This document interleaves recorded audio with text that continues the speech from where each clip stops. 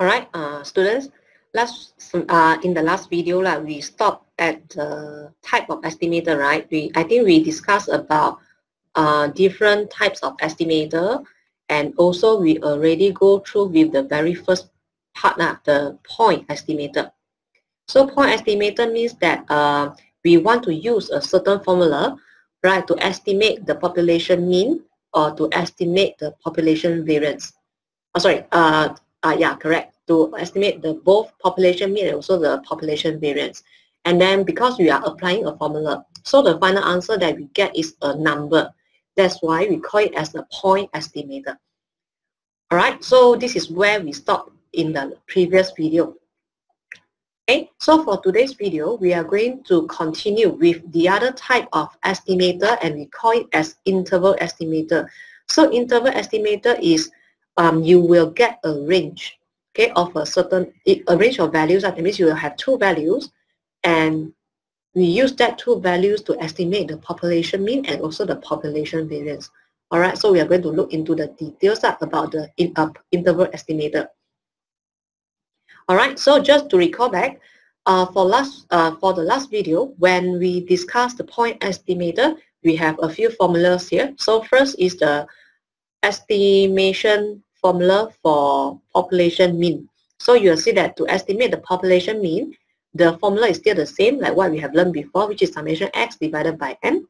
And then after that, we are also want to find out the unbiased estimates of variance.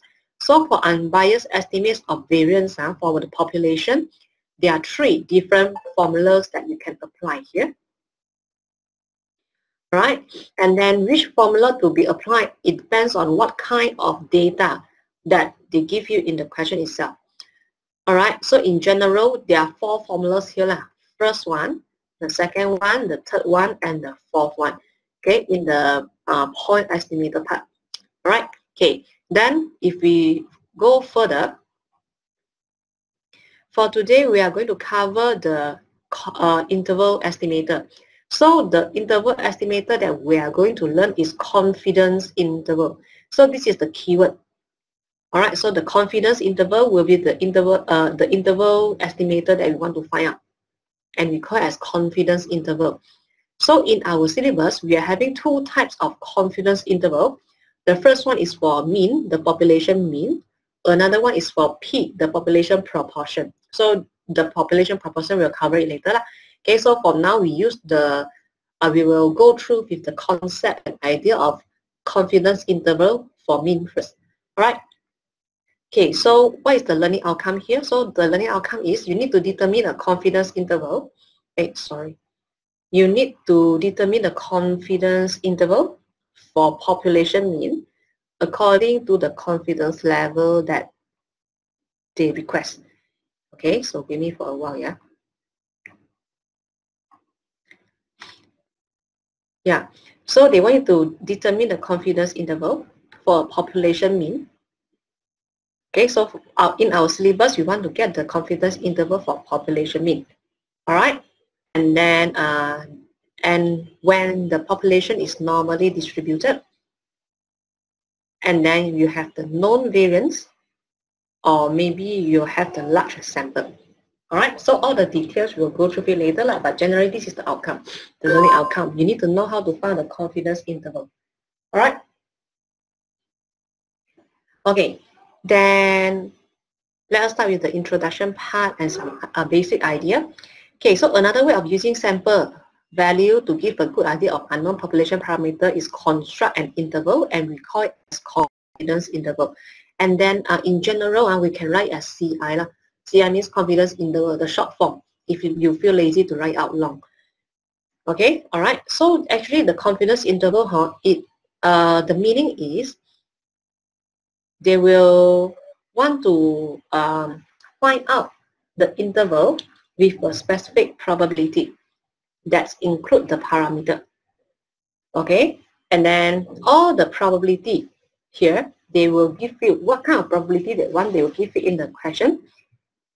Okay, and then usually the probability here will be quite high, which is like something like 90%, 95%, or 99%. Okay, so in our syllabus, mostly they will ask for 90, 95, 99. Can be also 97. Usually it's quite high one, the value, close to 100. All right, in some other cases, they also ask before like 80% will also have. But in general, the probability that they give you in this question here, they were usually quite high one, close to 100. And we call all the percentage here as confidence level. So please make sure that you remember this word, and it's very important. You are going to see it very, very often later. Okay, so all the confidence interval, what is the meaning of confidence interval? Means that the percentage of the confidence interval that they want you to calculate. Okay, so every confidence interval. Okay, so usually for confidence interval, we will write as a bracket, bracket A and B. So A, you need to calculate the value for A. B, you also need to calculate the value for B. Okay, all right. And then what kind of, what's the value for A and B? You need to calculate, right? And all the calculation based on the confidence level that they give you. All right. So this is something new, so you have to remember.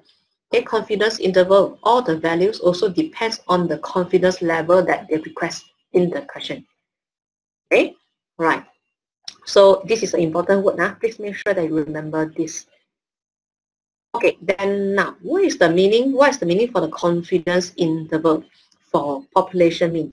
Actually, the confidence interval for population mean, if you look at it, that means you have the value A and you have the value B. So if you calculate the probability for population mean between the A and B, the percentage is 95%. Okay, so the mu here is population mean, right?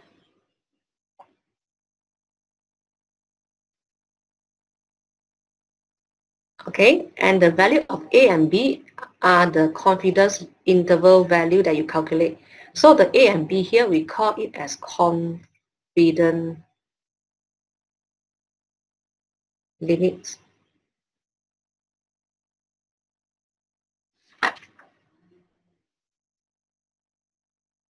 Okay, or maybe some of the book will tell you that the interval limits are. All right, so the A and B are the confidence limits that we calculate by ourselves.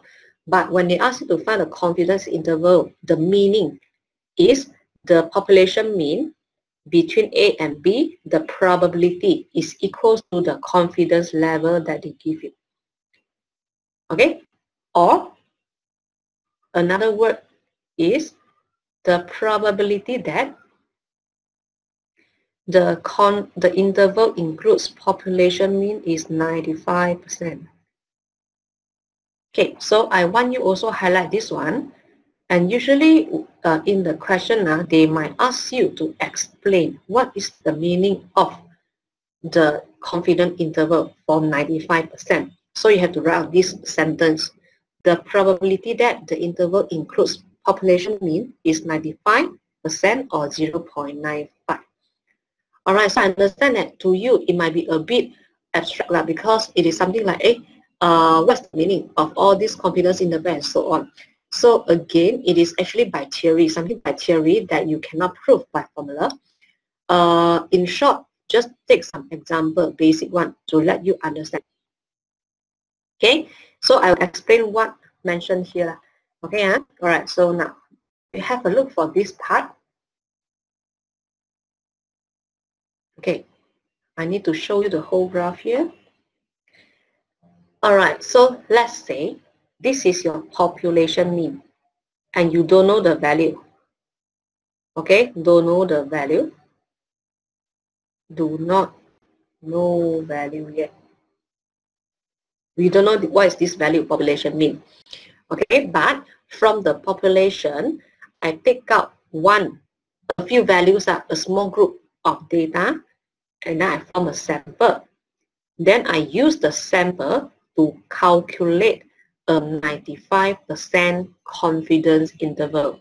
So maybe the first sample, when you take it out and you calculate the confidence interval, then the value is here from this one until this one. So this is your first confidence interval for 95%. Okay, And then you will see that because of the mu is this value, so the mu is actually between, or maybe is in the confidence interval that you calculate by using the first sample. All right, then now, after that, from the same population again, I take out another sample. So when you take out another sample, is another smaller data, another group of smaller data, right? Another smaller group of data. So you use the smaller group of data to calculate the confidence interval for 95% again. So you get another confidence interval for the second sample. So assume that this is the second confidence interval. All right, the sample that you make, that you build, is from the same population, but because the sample is smaller group, right? So the data that you get might not be different, might not be the same as the first sample just now, the red color one. So that's why the calculation for confidence interval will be different between the first and the second sample. You see, so for the second sample, the smaller value is lower, the highest value is high. It's like still lower than the first one. And then if you look at it, you will see that the mean is still within the second sample, right? Okay, then you repeat the process again. So maybe now, from the same population, you take out another smaller group of data and you form the third sample. So you use the value from the third sample and calculate 95% confidence interval again. So for this confidence interval, assume that this is the third one, the third confidence interval here. Then you double check and see, okay lah, the mean is still between. Alright, still between the interval that you calculate. So you repeat this process again and again until you have 100 confidence interval here. So you're having one.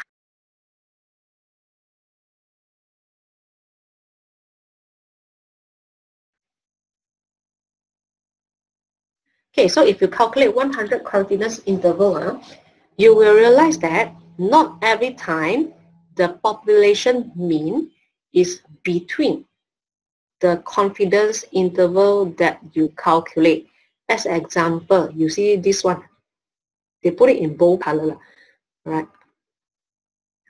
Okay, like this.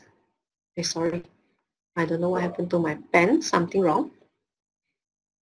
Okay, so let's say if you see this one, this bold color one, you can see it or not? Wait, okay, this one, the bold color one. This one also the bold color one, right? Okay, so all the bold color one, you see that they are also the confidence interval that you calculate, okay, by using the different sample from the same population. But all these are some exceptional case. That means the population mean is not in the confidence interval. All right, and then in short, because you repeat this process for 100 times, you calculate 100 confidence interval, right? Okay, so that means there are some certain percentage that the confidence interval does not include the population mean. So because just now you calculate 195% confidence interval. So in short, it means that around 95% of the confidence interval contains the mu. Okay, and then around 5% of the confidence interval that you calculate does not contain the mu. Okay, so that's the meaning of the confidence interval. It doesn't mean that the population mean is confirmed within that interval that you calculate. All right, just that by the probability of 95%, okay, 95% of the confidence interval that you calculate will have the mu in those values. All right, okay, so the idea and the process actually is a bit abstract to some of the students. Okay, so in short, usually I will tell students that if let's say you don't really understand the whole process, right, it doesn't matter. What you need to do is you need to know how to calculate the value correctly only. Okay, because in our syllabus, what they want is to ask you to calculate the confidence interval. That's the important point. But in my opinion, the concept is quite important also if you can roughly understand what's the meaning for a confidence interval. Okay, all right. So you can have a look for the details here again to try and understand. All right. Okay, so as what I told you just now, in our syllabus, they want us to calculate the confidence interval, right? And the value for A and B. Confidence interval, they will write it in a bracket form, usually A and B. Or they can write it like this. The mu is between A and B. So the A and B here, you need to calculate it yourself. All right, and we call them as confidence limits, A and B. Okay, so what's the formula? So the formula for confidence limit is x sample mean plus minus z sigma divided by square root n. Right, so this is actually the formula for confidence interval already lah. Or you can write it like this. So which means this formula -1 is the A plus Z1 is the B. Okay, and then sigma here means the population variance, and here means sample size. Z here means the Z value. So Z value will be different according to the different confidence level.